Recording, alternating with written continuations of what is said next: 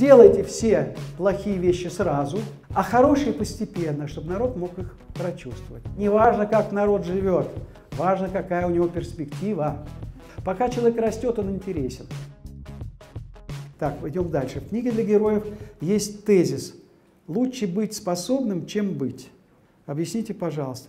Ну, ты есть уже, ты есть, а ты способен, значит, у тебя есть перспектива роста. Очень просто. Потому что главное – это тенденция. Она внутренняя и для фирмы. Обращу внимание на тенденцию для фирмы. Вот Макиавелли говорил: делайте все плохие вещи сразу, то есть рубите кошке хвост сразу, а не по кусочкам, а хорошие постепенно, чтобы народ мог их прочувствовать. Когда приходит новый руководитель, то часто он делает ошибку. Он так: вот этот мне не годится, я посмотрю, если будет плохо работать, я его все-таки уволю. Через некоторое время увольняет. Второй: вот так, вот этого. И это плохо, потому что коллектив весь нервничает. Кого он еще уволит, что он сделает еще. Люди только об этом и говорят вместо хорошей работы. А если он сразу пришел всех, хоп, отрезал всех, кто ему не нужен. Ну, есть для этого специальная технология, кого выяснять. Это мы сейчас не касаемся, как это выясняется. И все, и народ спокоен. Все, теперь остальные все достаточно долго будут работать, если только не скатиться вниз. А вот хорошие вещи надо делать постепенно. Представьте себе два варианта. Вы хотите улучшить положение людей в своей фирме. Два варианта. Вы можете построить новый офис. Это здорово. Вы вложились, люди переехали в новые помещения. Здорово, большой праздник. Но, а что дальше-то? А дальше-то нового помещения завтра не будет.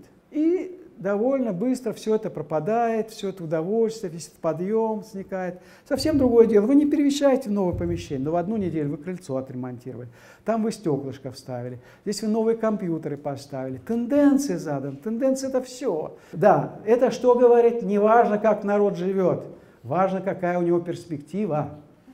Поэтому надо делать людям перспективу, а не сразу сдать хорошую жизнь, а потом они оборачиваются: ну а теперь-то что? А чего у нас новенького? Да? Вот. И начинают смотреть скептически и, в общем, недовольно. Поэтому хорошие вещи надо по чуть-чуть делать, по чуть-чуть. Однажды, когда под откос пошли печатные издания русские в Эстонии, один владелец такого газеты, журнала, который меня учился, говорит: Владимир Константинович, вот не хочу я, так сказать, умирать. Что посоветуете сделать, чтобы мы выжили сейчас? Но я подумал, говорю: делайте простую вещь.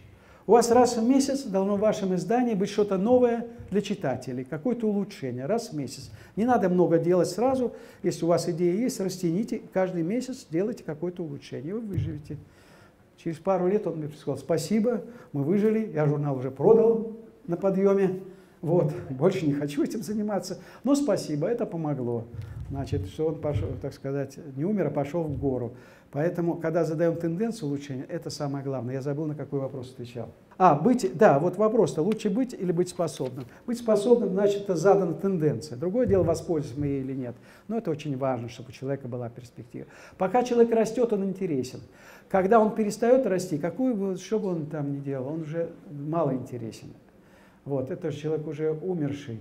Мы умерших очень уважаем то, что они сделали, но никто не считает умершего человека растущим, интересным в перспективе. Что делал, то сделал.